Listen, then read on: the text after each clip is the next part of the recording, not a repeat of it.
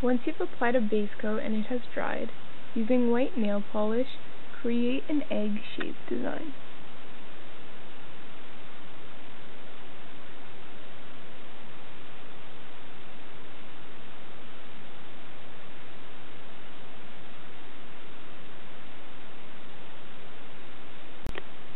For the next part, I don't have the correct green for the egg, so I'm just going to mix two colors together, one that's too light and the other one was too dark. And when I mix these two colors together, it produces a really nice color of green. Also, if you have a color that's too dark, you can add white to it, and if you have a color that's too light, you can also add white to it.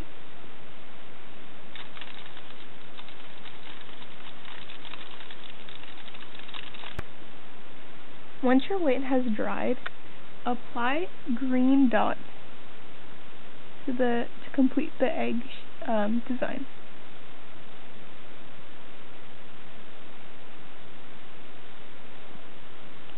You can use a pencil or a toothpick.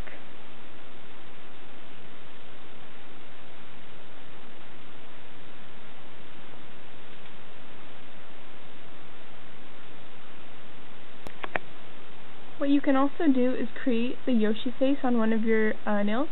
I did it on my thumb, and all you do is you create the same egg shape except using green, and then you add two green humps for the eyes.